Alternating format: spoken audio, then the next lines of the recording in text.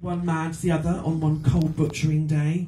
What shall we do with it? I don't know. Chuck it to the dogs for something to play. So outside the bladder was thrown into the straw-filled street and landed with a thwack upon a local hoodlum's feet. Bored and itching with mange mites waiting for some trouble to brew, he looked at his peculiar projectile and sought who to kick it to. A foul-smelling gift, it was kicked back, so he sent it down the street.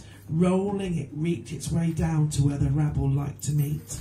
Landing in the middle of the mob, it sat there, globular, putrid and brown, goading the hostiles into warfare, dividing the masses of the town. It could be Everton and Liverpool.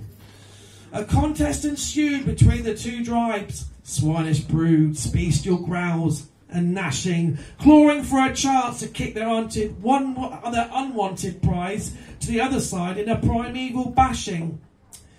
One goal to reach, an invisible frontier. No rules to break, just pride and noses. And from each side a vanquisher appeared, striking, bringing hope to the masses. Yes!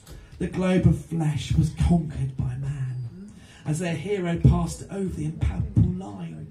Point to the goal.